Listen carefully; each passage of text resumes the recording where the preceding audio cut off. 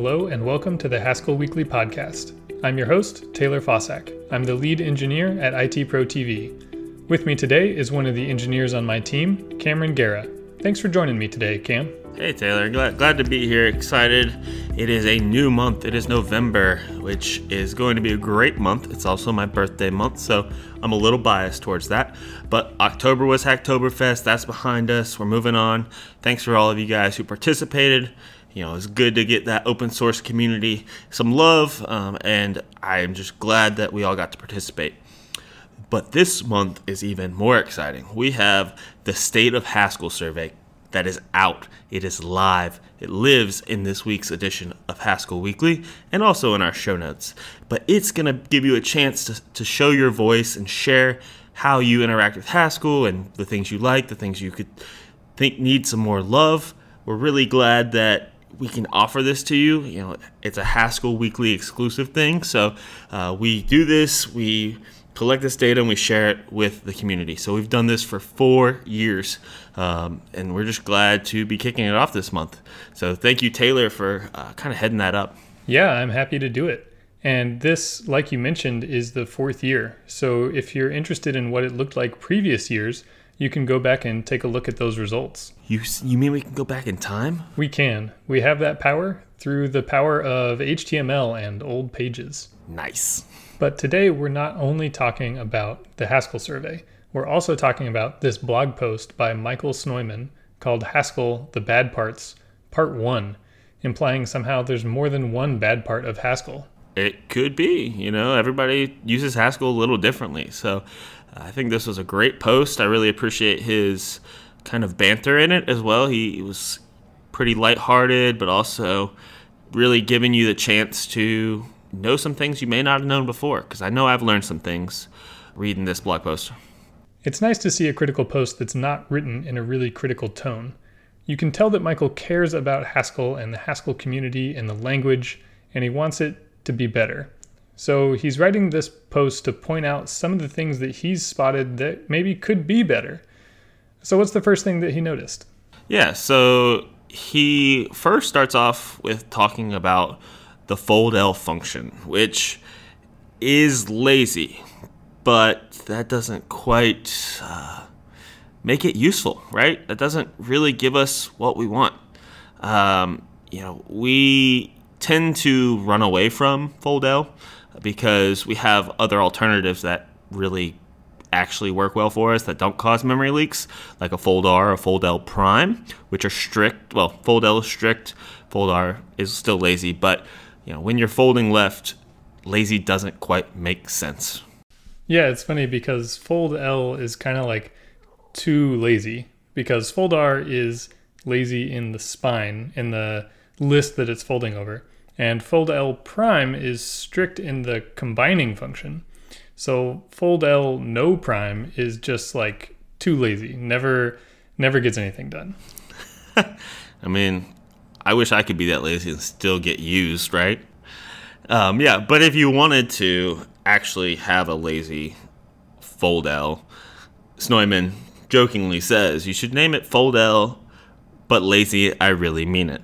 Or else I think he'll probably tell you about yourself a little bit if you create a PR against a code base he maintains, which I appreciate his brutal honesty there. I think he's a lover of Haskell, so he's very passionate about good code, and I'm thankful that we have people like him in our community. Yeah, same. And in the Haskell community, we often use the prime to indicate that this is a strict version of a function, but there's no similar thing for saying this is a lazy version of a function. And I like that suffix, but lazy, I really mean it. That could stand in for prime. It's a little bit wordier, but I think it does the same job. Right. Well, I know, don't we use tilde to enforce laziness for enabling the strict data language extension? Could we use tilde in function names? I wish you could. In the same way that you can use, like you mentioned, tilde for fields to mark them as lazy, or even on pattern matches to mark them as lazy. And on the other side, you can use exclamation points to mark things as strict, but you can't use those in function names, unfortunately. I would love it if you could say fold L tilde or fold L exclamation point. It would look a little more like Ruby or Clojure or something like that, but I think that would be nice. And we wouldn't have to repurpose prime for all these different things. Could that be in part 2 of this podcast and blog post? It might be. I think that if Haskell allowed you to do that, some people might think it was a bad part, but who knows? Nice. Well, everyone's got an opinion. That's totally valid. I'm not going to ever discredit someone's opinion. Most people are smarter than me, so I'm okay with that. Speaking of folding or reducing functions that are lazier than they should be, the next bad part that Snoyman points out is sum or product. They do different things, but they kind of work in the same way. And what is it that he says about those?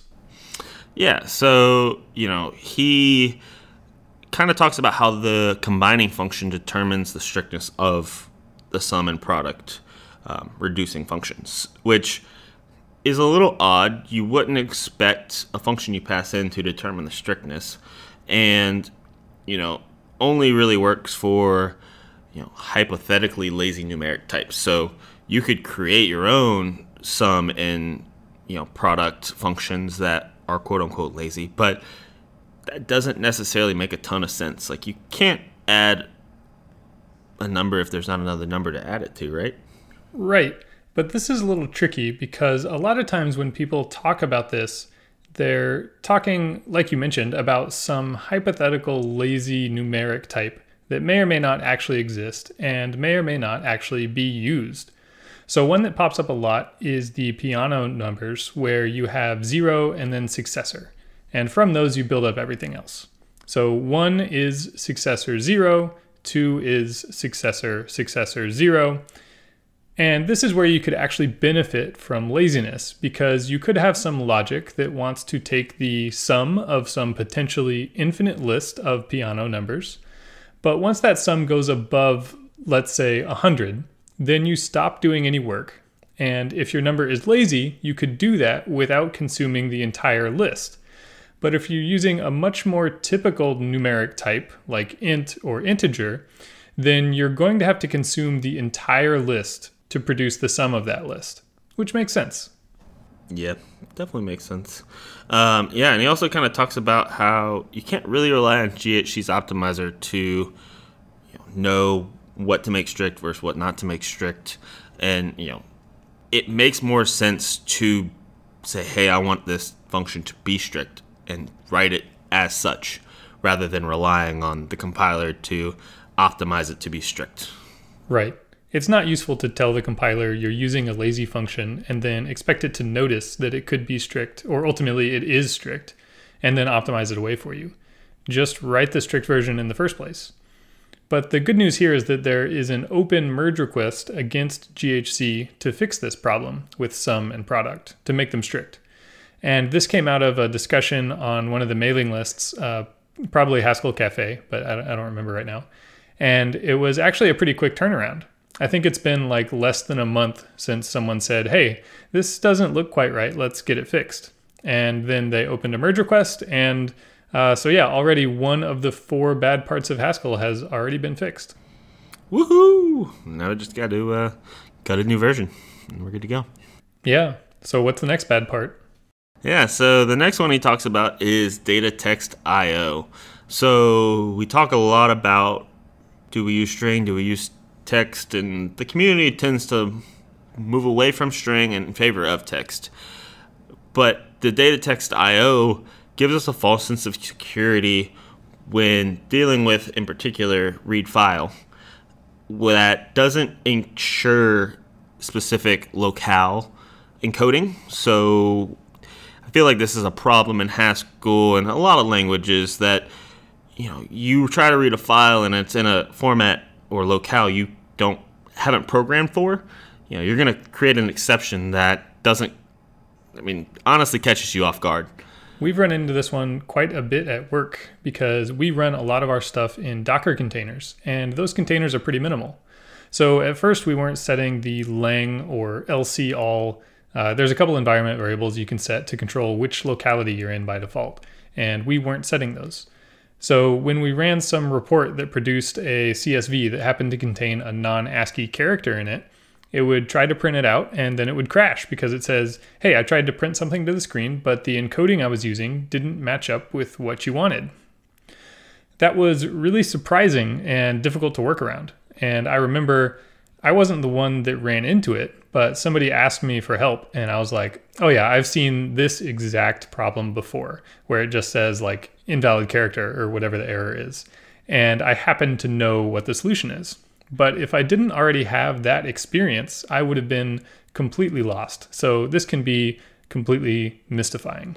Yeah, and I love how he uses the metaphor of wolf in sheep's clothing, right? Like, you think it's going to be nice, it's going to do what you need it to do, but then it bites you in the butt, and you're like, holy cow, what just happened? And, like, I mean, I probably was that person because I do remember a familiar situation, and that, dealing with this script that we were running and, getting a file format from, some company, and they, have special characters, and we didn't encode correctly the locale, and we're kicking ourselves. So, Yep, and we've got it fixed these days, so we're good now, but it was confusing at the time. And another place that I've run into this before is when switching between Linux and Windows. In most desktop Linux environments, the default locale is UTF-8, but on Windows that's not the case. So I'll take software that works perfectly fine on my Linux desktop and on my Mac laptop, but as soon as I try to run it on my Windows machine, everything stops working. And it's like, oh, right, I either have to change my code page on Windows or explicitly set the encoding or just stop using data.text.io, which is often the easiest answer. And in fact, the Rio library that Snoiman works on has a function that does this for you called read file UTF-8. And it sets the encoding for you to UTF-8 and then reads the file. Right. So you tend to not need to worry at that point, right? Because you know what the encoding is going to be because this function's well named as well, right? It's saying, hey, you're going to read a UTF-8 file, but it also does what it says it's supposed to do, where we get this false sense of security with, data text.io. Snoiman really has a knack for naming. He's got fold L but lazy I really mean it and read file UTF-8. Another thing here is that when you're reading a file, often the file type has an encoding already specified. So like with JSON or XML, you know upfront that those are going to be UTF-8. So if your system locale is set to UTF-16 and you want to try to read a JSON file, you probably don't want to read that file using the UTF-16 system locale. And that's where the problem comes in. Gotcha. Well, thanks for diving into that one. What's the next one that he talks about? So the next one, and the last one, at least for part one of the bad parts, is the bracket function from control.exception. And this is a tricky one for sure. Yeah, I think the fact that dealing with async exceptions is tricky to deal with. I know in our code base we've had some odd async exception handling that has kind of baffled us. With time and effort, we get to where we need to be, but in the moment, it's a lot. This is tricky to talk about even because async exceptions, when you hear that, you may think like, oh, that's an exception that was thrown on an async thread, something that was either spawned with fork.io or with the async package. But that's not quite what it means. And there's a good chance that I will say something wrong in this part because I'm not well versed in exception handling in Haskell myself. Snoiman has spent a ton of time on this, and whenever I run into an exception problem, if there's a blog post by Snoiman about that particular problem I'm encountering, I feel really grateful and happy because I know I can just use that as a solution. But the way I understand it is that async exceptions are exceptions that are thrown from another thread into your thread, and they can happen during peer code. But I guess that's kind of besides the point here. I just wanted to mention that async exceptions as a term can be a little confusing. Right. I think I was probably using it incorrectly, so I appreciate you sharing that. But the part about bracket that he thinks is a bad part or a wart in Haskell is that I guess if people are unfamiliar with bracket, it's a function where you can acquire some resource and then perform some action on that resource, and clean up the resource after you're done with it. So the most common example of this is opening a file, writing something to it, and then closing the file. The purpose of bracket is to make sure that opening and closing always happen, regardless of if an exception is thrown while you're dealing with the resource, while you're writing to or reading from that file or whatever it is you're doing. And this is really nice because the naive code you would write to do this, where if you're in a do block and you say, open the file, grab that handle, write to the file, and then close it, that reads really nicely top to bottom. But if I was going through that in code review, I would say, well, what happens if an exception is thrown while we're writing to the file? Then this file handle is still open and it never gets closed. That's the problem that bracket is meant to solve. Gotcha. So what's wrong with bracket? Why not use bracket? The problem with bracket is that the cleanup action, so like closing a file, uses a thing called an interruptible mask. And this is where we kind of get out of my area of comfort or my wheelhouse. But if I understand the situation correctly, during your cleanup, if an async exception is thrown, your cleanup will be interrupted or canceled, and then that exception will be thrown somewhere else, probably, maybe the main thread. But what this means is that you can't rely on your cleanup running because it might be interrupted. So if I've got that interpretation correct, the fix is to use a different thing called an uninterruptible mask. And an uninterruptible mask means that other async exceptions can't prevent that chunk of code from running. Or rather, they can't like cut into that piece of code running. So you can count on your cleanup always running. Yeah, and I think Snorman does a great job here in the blog post kind of explaining mask, explaining the mystery around it, because honestly, I don't think a lot of people have dealt with it. I'm one of those people. I haven't dealt with it. Right, and you're, in my mind, one of the most experienced Haskellers I know. So to say that you don't know it is probably, a lot of people who deal with Haskell probably have never experienced what that is or how it would create a problem. So grateful that he has been in those places and he knows the solution and he's willing to share that. So he does a great job of being sarcastic and like, yeah, you expect this to do this, right? And no, you don't. The good news is that even if you don't understand masks or haven't even heard of them before, it doesn't really matter. You can reach for a library that solves this problem for you. This isn't something that's a problem in the language necessarily. It's a problem with what the bracket function in the standard library does. And once again, Snorman has this library called unlift.io, which is ultimately used in Rio, so they all kind of fit together. But the unlift.io library and its bracket function use an uninterruptible mask, so it doesn't have this particular problem. So what you're telling me is all these warts that Snorman has talked about, as quote-unquote bad parts of Haskell, he pretty much has a solution for. Yeah. It's I don't know if he's trying to sell us something, He wants us to get on board with the Rio bandwagon. But yeah, sum and product, there's a solution in the works. Data text IO, you can use the Rio library. It saves you from that.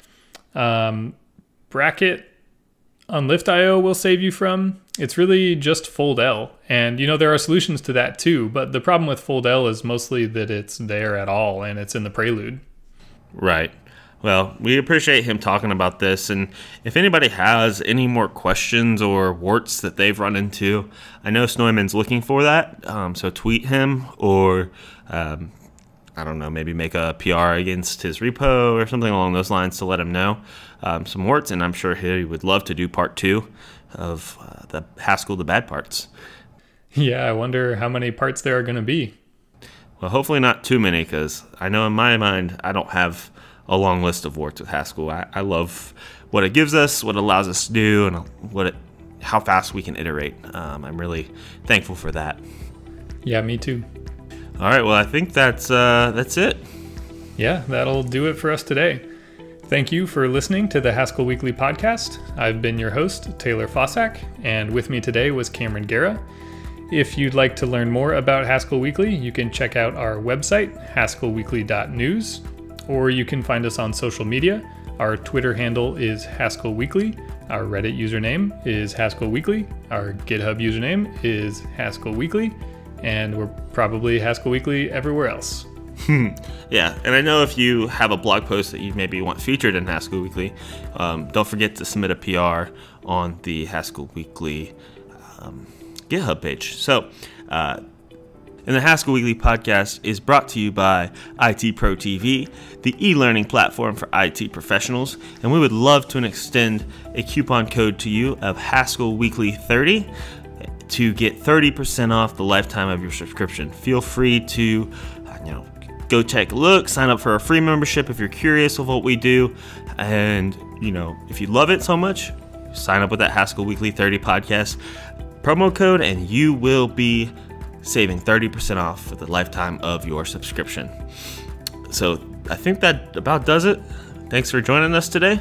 We'll see you next time. Bye.